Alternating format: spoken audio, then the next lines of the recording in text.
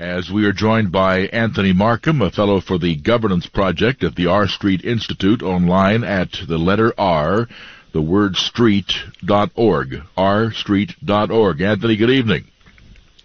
Evening. Thank you for having me. Glad to have you on here. And so we're told that it's likely to be, in fact, I guess the president went past likely, it will be a woman. So what do you think about the various names that are being bandied about, such as Amy Coney Barrett, among others?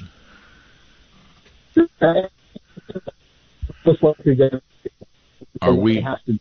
Would you take a second shot at that, please, Anthony? The line was bad there. No problem. Can you hear me now, Jim? Yeah, just fine. All right. So as we know, President Trump has released several versions of his list. The names have increased, most recently adding 20 more names to that list. But recent reporting tells us really it's probably down to just two.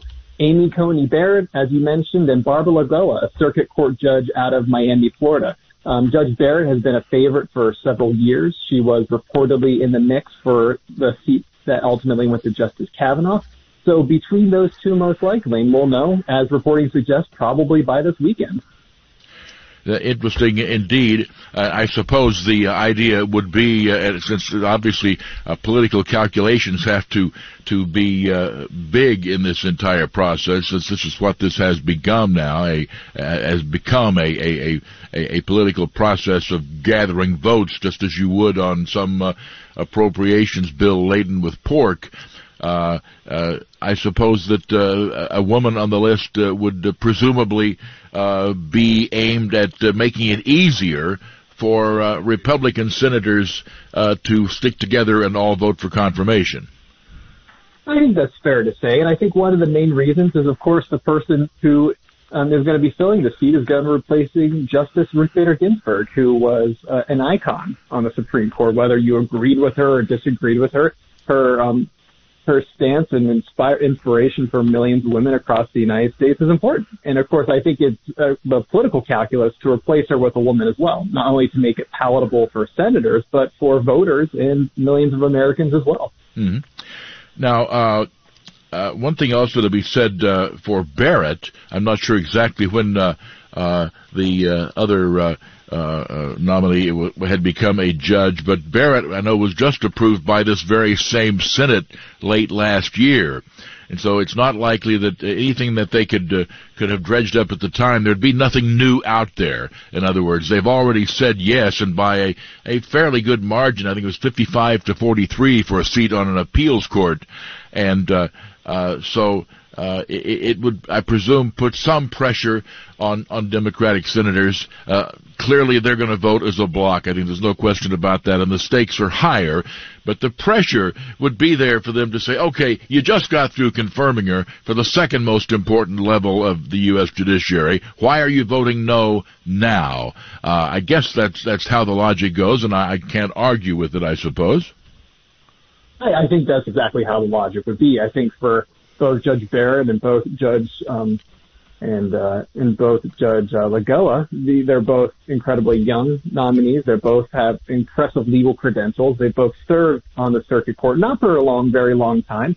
Judge Lagoa just for a year or so. Judge Barrett just for a little bit longer. Judge Barrett's 52. Judge Lagoa is 48. They would both be incredibly young justices and nominees. They both would only be the fifth woman in Supreme Court history to serve. And so I think they check a lot of boxes, and I think it would be difficult for the votes to swing. For Judge Lagoa, for example, the vote was overwhelmingly bipartisan for her circuit court position. Is that going to be the same if she were nominated for the Supreme Court? Obviously not. But I think it's one of the many arguments Republicans can use to throw out allegations of hypocrisy, just as Democrats have thrown back at them. And so, assuming if you've got a 53 to 47 split, and of course, Mike Pence, the vice president, standing by as a tiebreaker if it comes down to that. So that means that the Democrats could lose 3 of their 53, which would put it down to 50-50, in which case Pence casts the tiebreaker. If they get it below that to 49 to 51, then the game is over. And I guess that's the big issue. who is wavering. Now, do we definitely have Lisa Murkowski of Alaska and Susan Collins of Maine in the no column for a nomination before the election? I think that's fair to say. I think their comments that they released over the weekend, offered some vagaries and not certainties, but I think enough to suggest that they would not support voting for a nominee before the election. After the election, especially if President Trump were to win, I think that's a completely different story. So if with 2 gone, as you mentioned, there are 53, you would need 2 to get under that magic 50 mark. It doesn't seem like any senators are wavering yet, other than those 2. Of course, Senator Romney said he would probably have more thoughts after a GOP lunch tomorrow. We know Senator Grassley and Senators Lee, for example, have released statements saying that they support voting for a nominee before the election. So the numbers are dwindling on which senators could possibly flip, along with Senator Collins and Murkowski. Yeah. I am told that there have been, in presidential years, 29 Supreme Court vacancies in our history, and that every single president made a nomination. Every single one. Republicans, Democrats, I'm sure there may be some Whigs on the list if you go back far enough. That's not all. There are also some other things. I would like to quote a couple of people here that I think are important. Here's one quote. When there is a vacancy on the Supreme Court, the President is to nominate someone. The Senate is to consider that nomination. There is no unwritten law that says that it can only be done on off years. That is not in the Constitution text. Unquote, Barack Obama, 2016. And then there is the quote that is attributed to this individual here. There's nothing in the Constitution that says the President stops being the President in the last year. And as for whether the Senate should take up a vote, Ginsburg, this was who it is. It was RBG herself said that's their job. So, I mean, this whole notion of how it's so wrong. I mean, AOC, who's never been known as a rocket scientist on matters constitutional, suggests it would be an impeachable offense for the president to do what the Constitution clearly and explicitly empowers him to do. Honestly, I thought it was a little bit bogus when Mitch McConnell 4 years ago torpedoed the Garland vote, and frankly, to me, just hold the vote. This notion that somehow it is a proper game for politics strikes me as frankly lame. Your thoughts? Well, I'll say this. I think there's definitely a difference between could and should. Can the president nominate a nominee? Can the Senate confirm that nominee? Absolutely. When it go back to 2016 and Merrick Garland, the Senate was well within its rights not to consider a nominee. They don't have to hear it. They don't have to put the nominee before committee. They don't have to vote on the nominee. All those things are permitted. And of course, none of those things are impeachable offense. It's not an impeachable offense for following the Constitution. Of course. Not yet, anyway. Not yet. And then you get into the concern of should. In 2016, we saw that the holding Merrick Garland enraged Democrats, kind of was the next step of the so-called judicial confirmation wars. We saw an escalation of that during the contentious Gorsuch and Kavanaugh hearings. And I'm sure whatever form these next hearings take, it's probably going to get even worse.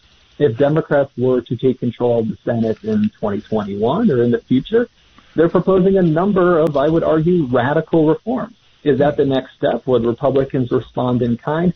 So that's why I think sometimes the politicians need to take a step back, look at the institutional problems and concerns this is actually causing, and try to separate that could versus should be. But one of the issues, and of course, and I think as you mentioned, the fear of an issue like Bush v. Gore coming to a Supreme Court that doesn't have an odd number, where you might run into the case of a 4-4 decision. That would probably be the worst case scenario, where the court is deadlocked. We don't know what's going to happen next.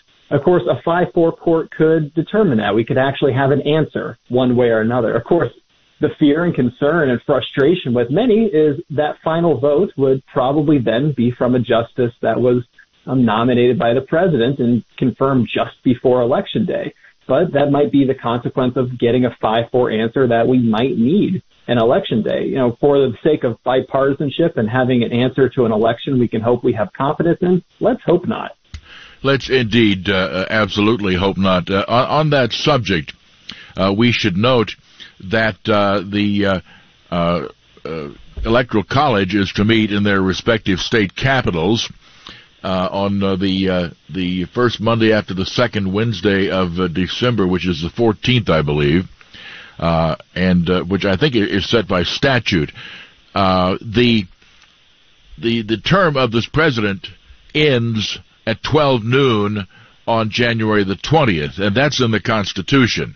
So there are situations in which we are absolutely facing some kind of deadlock in terms of time. I would certainly hope that we don't press either deadline. I would hope that by, let's say, the end of the first week of November, that we have a pretty good idea who won. But I'm not even sure that's true. Hey, let's hope so. And of course, you see a lot of reports, especially because of this year with the COVID-19 pandemic, an increased reliance on voting by mail. A lot of states saying that they're perhaps not ready, or they're going to take much more time to count votes. You're not going to get the certainty on election night that you have in past elections. You could have all sorts of ambiguity and problems, potential legal disputes. But as you said, there are some firm, definitive deadlines. And it's important for states to be able to meet those deadlines and for voters themselves to get answers beforehand. In short, there are a lot of messes, and unfortunately, it seems like the perfect ending for this 2020 story. Are you familiar with how Lyndon Johnson got his nickname Landslide Lyndon? Vaguely familiar, yes, Jim. I can give you the basic rundown of this, and this did not involve mail-in voting, but clearly the same problems could arise. In 1948, Congressman Lyndon Johnson challenged Coke Stevenson, the governor of Texas, for the U.S. Senate seat that was up in Texas, and it turned out that Lyndon, by the initial count, was just a hair short, and suddenly in one community, a lot of extra votes turned up, and they were all for Lyndon, and he wound up winning by 87 votes. And that nickname, of course, Landslide Lyndon, stayed with him for much of his career, although people tended to forget why. The most interesting thing about the vote in question was the fact that it turned out that the people whose ballots had not been initially counted, who voted for Lyndon, they all voted in the same handwriting in alphabetical order. What are the odds? Anyway, I want to come back and talk a little bit about the reason why we may need a Supreme Court full in a moment.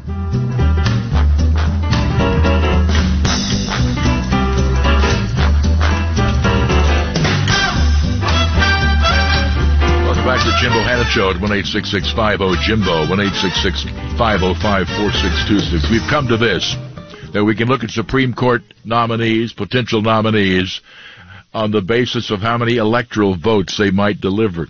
Here's another thing for us to consider, Anthony Marcum of the R Street Institute, and that is this.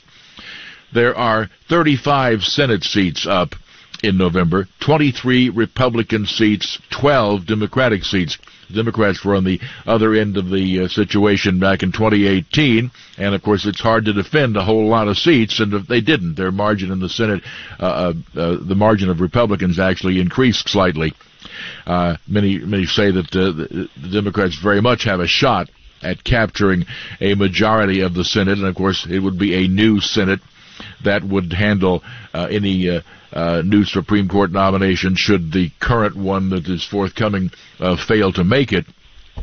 But even beyond that, I don't think that anybody is going to be judging any of those Democrats, those 12 Democrats up for re-election based on how they vote. Unless, of course, some of them actually vote for the president's choice, and I think that is extremely unlikely. But virtually every incumbent Republican senator up for re-election, 23 of them, will be judged on how they vote. And so I could easily see a circumstance in which, let's say, Martha McSally in Arizona, for example, let's say that she tightens the polls there. She's losing in most of the most recent polls, but let's say that she votes with the president, and that turns out to cost her seat. I could see implications on control of the Senate coming out of this Supreme Court battle. Would you concur, Anthony? I think that's exactly right. And I think one of the very, very interesting questions, if Is it worth gaining an additional seat on the Supreme Court for potential Senate law? And that's not necessarily would have to make, but there are a lot of voters in a lot of these swing states that are looking very closely at what their senator will do.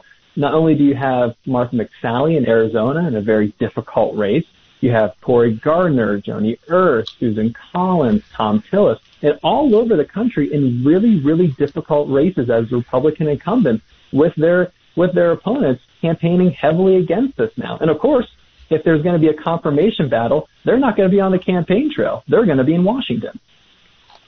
Yeah, another factor that I hadn't even thought about adding into all of this. Let me ask you some thoughts about potential changes to the Supreme Court. Of course, the Democrats are already talking about something that the Democrats were talking about back in the 1930s, which didn't turn out too well, and that was, of course, Franklin Roosevelt, who was very upset that a lot of his New Deal programs were being threatened by the Supreme Court, wanted to pack the court, which proved to be extremely unpopular and never actually happened. But, of course, that's open. We should keep in mind that there's no set number of people on the Supreme Court, and so technically you could add extra seats, just as Chuck Schumer is now talking about doing. Your thoughts about the political advisability of that? Well, I think it's one. It's an idea that was seen as, I think, extreme only a couple of years ago. That is something that has gained more recognition, more prominence, and frighteningly enough, more support. Yeah, and you're right. The Constitution says nothing about how many members of the Supreme Court there are. When the Supreme Court first started, there were 6 members.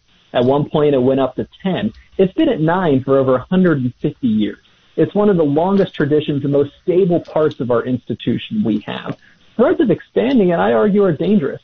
And look at the common sense. If Democrats were to expand it to 11, why aren't Republicans going to expand it to 13 and so on until you get a ridiculous number? And in a court that people have very, very little faith in.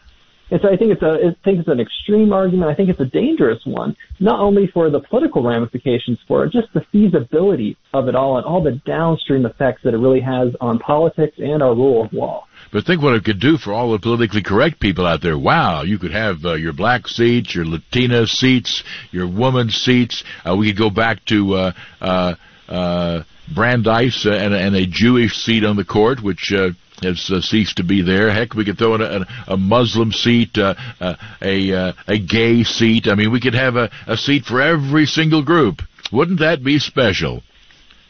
Well, I think one of the things I would argue is so often one of my frustrations being Congress doesn't legislate. Well, we could just make 100 Supreme Court seats and make that the new Senate. Well, that's certainly the way some people obviously view it. Again, one of the female members of the court, Sotomayor or Ginsburg, once referred in one of their arguments, not arguments, but in their opinions, to something being beneficial. And it just struck me. Beneficial is none of your business. You are supposed to be government's umpires, calling balls and strikes. That's constitutional. That's not constitutional. If you're worried about beneficial, resign from the court and run for the House, the Senate, or the presidency and see if your idea of beneficial coincides with that of the public. Not likely to happen, unfortunately, but it ought to. For what it's worth, your thoughts? Well, I think it's one of the arguments conservatives have made for such a long time, is that there's a clear line between judicial decision-making and legislative or political decision-making. And sometimes that line is difficult, but it should be obvious enough where the court is not going to make its own law. It's going to interpret the laws that it's given. And, of course, some laws are dumb, but you still have to enforce those laws. And so I think Justice Scalia was the one who famously said if he would wish he would have had a stamp that said stupid but legal. And that's really the process that judges make compared to legislators.